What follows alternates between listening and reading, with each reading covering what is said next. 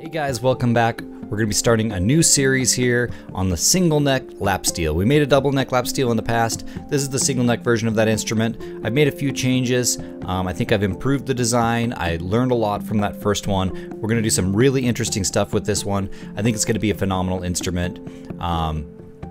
Please check it out. Please subscribe. Please like.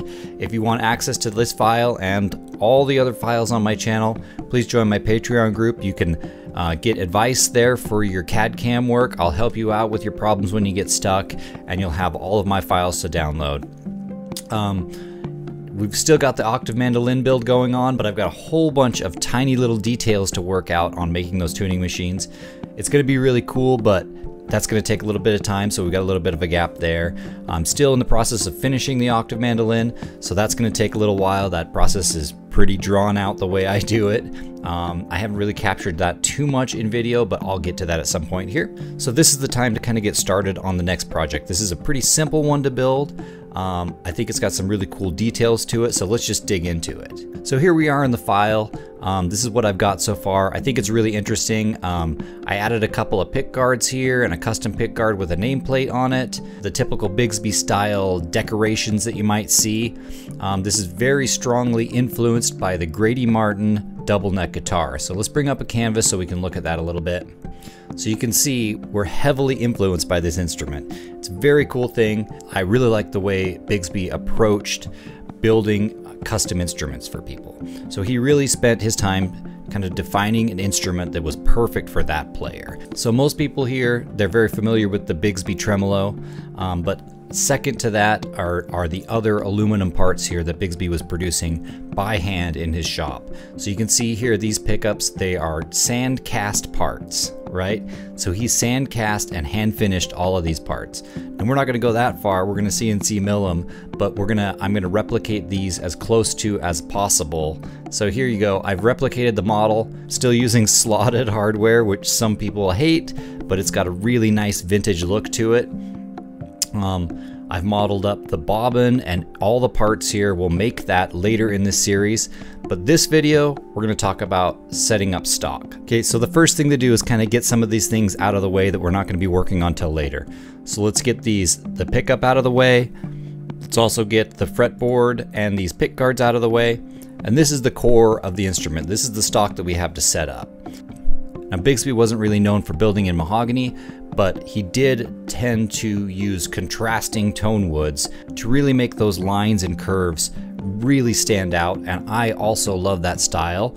So what I've done here is make most of this out of mahogany, and then this top piece I'm gonna make out of flame maple. We're gonna book match that, it's gonna look really awesome.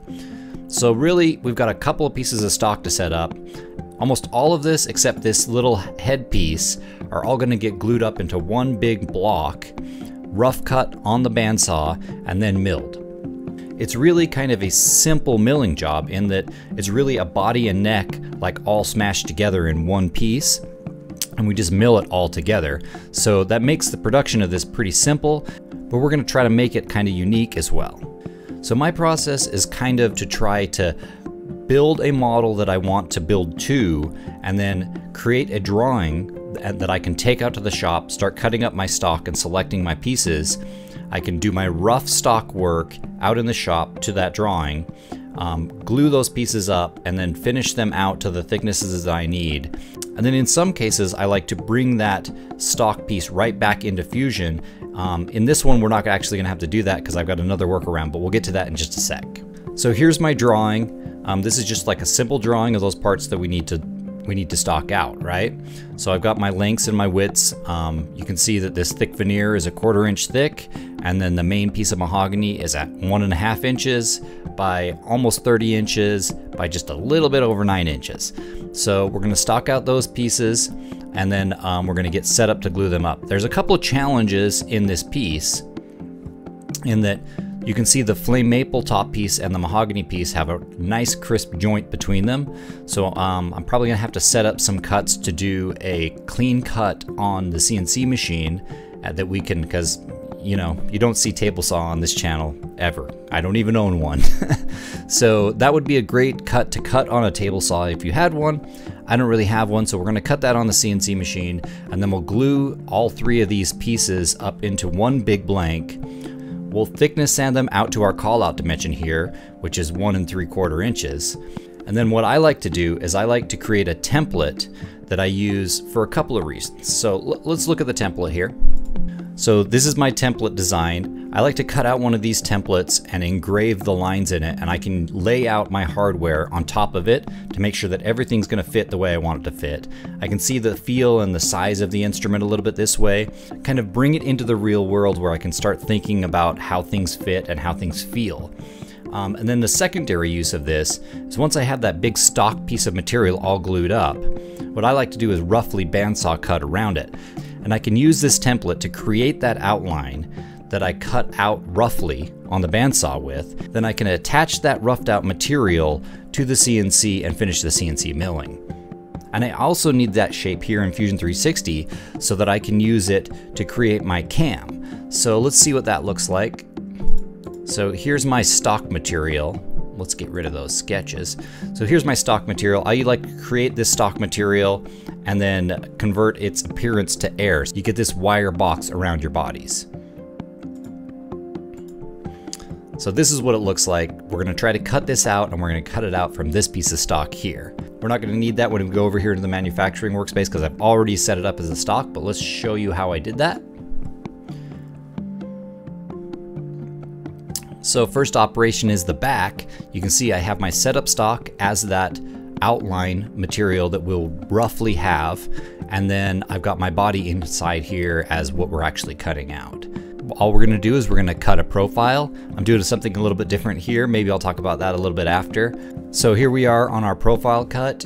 Very simple. I mean, this is a very simple set of machining operations. You've seen me do this many times. We're just gonna cut the profile first, then we'll start cutting out the pockets. I'm gonna cut this cavity cover pocket first, and then I'm gonna cut the cavity itself. Then I have an adaptive toolpath here that I'll use to cut out the extra material behind the headstock, and then a scallop to finish it up. And then finally a little pocket to cut this cutout here. This is just kind of a little feature that I'm trying out to use for my clip-on tuner so that my tuner is attached in a place that I can see it while I'm playing all the time. That's the idea. I don't know if it's gonna work. We'll see if it works. If it's a big fail, I've got this little hole in the back of there, but it is what it is. So that's what we're gonna try. Then we move on to the top. You can see I don't have my setup stock set up the same here, but that's because there are no profile cuts, so it doesn't really matter on this top cut because it's simply a boring operation for the bridge, drilling operation for the controls, and a pocket for the pickup. And that's really it as far as milling. So this is a very clean, crisp job. There's gonna be some more details when we get into the pick guards, but we'll get into that later in later videos. Let's go look at the stock we got set up and see what we're gonna do to get those parts glued together, roughed out, and on the machine.